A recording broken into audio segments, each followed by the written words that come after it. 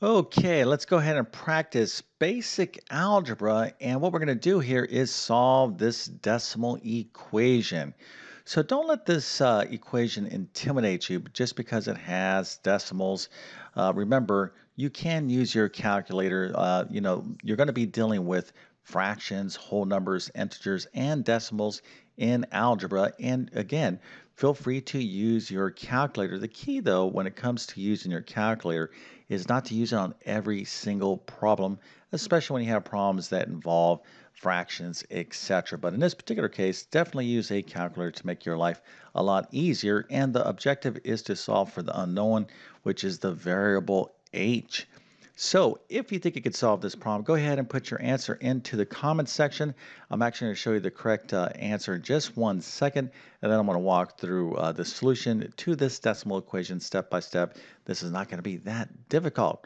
But anyways, before we get going, let me quickly introduce myself. My name is John. I'm the founder of TC Math Academy. I'm also a middle and high school math teacher. I have been teaching math for decades, and I'm going to tell you right now, all of you can be successful in math, and I'm especially speaking to those of you that have a tough time with mathematics. Please do not give up. Okay, there's absolutely hope, not only for you to pass your class with like a passing grade, right? So if your goal right now is like, I just want to pass my class with a C or a C minus, I just don't want to fail. Listen, you need to change your goals to like, hey, I want to ace my class because all of you have that potential, okay? But here's the deal, what you need is great math instruction. So whoever you're learning math from or whatever you're learning math from, you need to understand it. Math is a technical subject and it can be very confusing. And the way I like to teach math is to explain things in an easy to understand way and language so everybody can get what's going on without watering down what you need to know. So if you need help in your current math course, or maybe some sort of special test that you're getting ready for that involves mathematics, things like the GED, SAT, maybe a teacher certification exam, or if you're homeschooling mathematics, check out my math help program. I'm going to leave a link to it in the description of this video. I literally have over 100 plus different math courses that span these categories and much, much more. I'm also going to leave links to my math notes in the description as well. You absolutely need a great pair of math notes to study from. Okay, so if note taking has been optional for you, it's got to be a requirement, right? So you can use my notes in the meantime as you improve yours. And if this video helps you out, don't forget to like and subscribe, as that definitely helps me out. Okay, so let's go ahead and find this solution. And the level of math we're doing here would be something you would see in a pre-algebra course, just out of curiosity, or some of you might be curious, like, hey, when do I learn this stuff? Well, you're going to learn this stuff in pre-algebra. You're definitely going to be doing this in Algebra 1 and beyond. If you happen to be taking pre-algebra, don't the term or the description of this course is sometimes confusing to students because it sounds like you're taking math that's before algebra, right? It's like this is the math we take pre or prior to taking algebra, but that is not the case. Pre-algebra is an actual algebra course. You are taking algebra. You're just kind of taking algebra in like the light version of it. Okay, when you get to algebra 1, you kind of take the regular version of it. Pre-algebra is a light version of algebra. That's just kind of the way I kind of think about things. But anyways, let's take a look at the solution to this equation. So h is approximately 2.441. So if you got a decimal pretty close to this, well then I think you got this thing correct. So let's go ahead and celebrate by giving you a nice little happy face and A plus a 100% and a few stars so you can tell your friends and family how you solved a decimal equation. Okay, so nice job. Again, use a calculator. Don't torture yourself. There's going to be plenty of times in mathematics, especially in algebra, where you will not be able to use a calculator and you don't want to depend on your calculator. But that doesn't mean that you shouldn't use a calculator and you don't need a calculator. You certainly do. Okay, but you need to have kind of a well-rounded set of math skills where you can do math with and without a calculator. And even this particular problem, you could do it without a calculator, but that would be kind of torturous, and that's not really the point.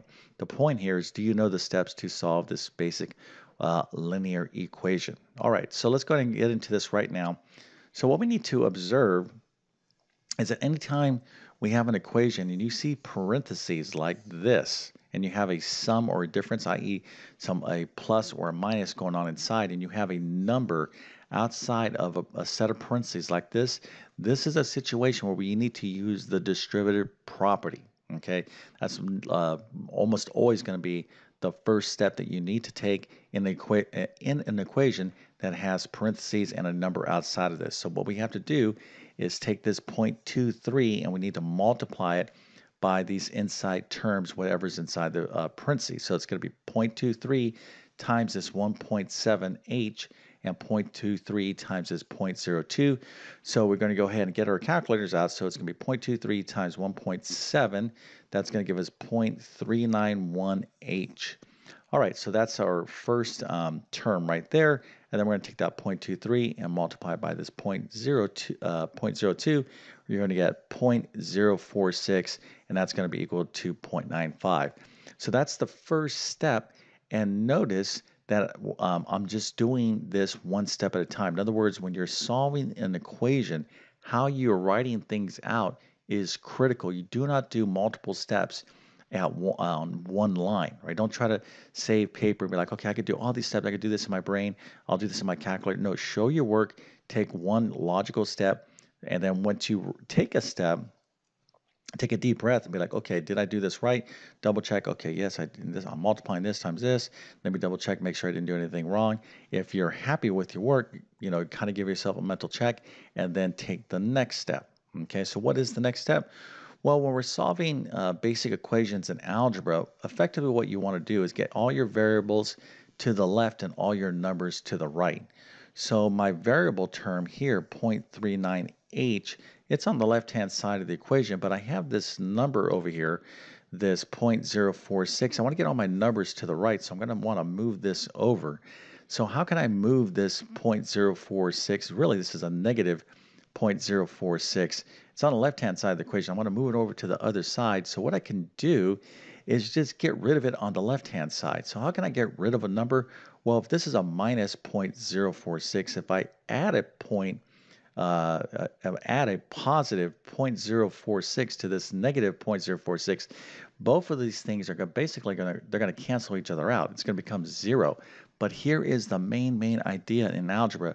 Whatever you do to one side of the equation, you have to do it absolutely equally on the other side. It's solving algebra equations is like a balanced scale. Okay, so here if you have like a little teeter-totter or a scale, and you have 5 pounds here and 5 pounds here, it's a perfect balance. If you decide to add 2 pounds here, well, guess what? You're out of balance, all right? It's going to be heavier. It's going to be 7 over here and 5.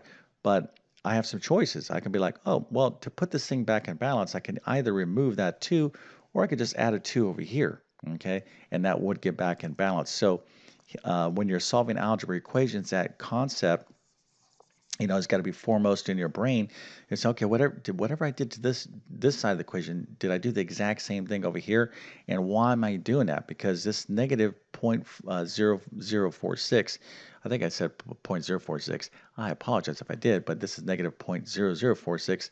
When I add it to a 0.0046, this disappears, and now I have it on the other side. I'm keeping this in balance, so I'm having all my numbers now on the right-hand side. So let's just go ahead and add down in a column manner. So this 0.391h plus 0 is nothing more than 0.391h. These two numbers are going to become a 0. We don't need to write the 0. They basically disappear on the left-hand side. So now we have to just take this 0.95, add it to 0.0046, and you get the decimal 0.9546. Okay, so I'm really taking my time here to make sure you thoroughly understand the principles involved. A lot of you are like, yeah, I get this. Hurry up. I understand what I'm going on. Here, what I'm trying to do is teach you the underlying concepts so you truly understand the principles involved. Because once you understand all the principles involved in one problem, you can carry those same principles over to any number of different problems, especially more challenging prompts. Okay, so now we have 0.391h is equal to 0.9546. So how do we solve for h? Easy, we're just going to go ahead and divide both sides of the equation by this 0.391. So we get our calculators out and we got 0.9546 divided by 0.391, and that's going to be approximately 2.441. So that is what h is equal to. All right, so hopefully this was pretty easy stuff. Now, if you're still kind of like concerned about your ability to solve these type of equations, then you just need to kind of find the right starting point to learn algebra. Okay, so what would be the right starting point? Well, you want to make sure you understand the foundational concepts like the order of operations, fractions, positive, negative numbers, and basic one-step equations, etc. So if you need additional help with solving basic equations, let me give you a couple suggestions. One, I have a ton of different videos on my YouTube channel that can help you out, but I would probably steer you towards like my pre-algebra course if you really need like full-on complete instruction with basic algebra. Okay. All right, but hopefully this little video helped you out. If that is the case, don't forget to like and subscribe. And with that being said, I definitely wish you all the best in your mathematics adventures. Thank you for your time and have a great day.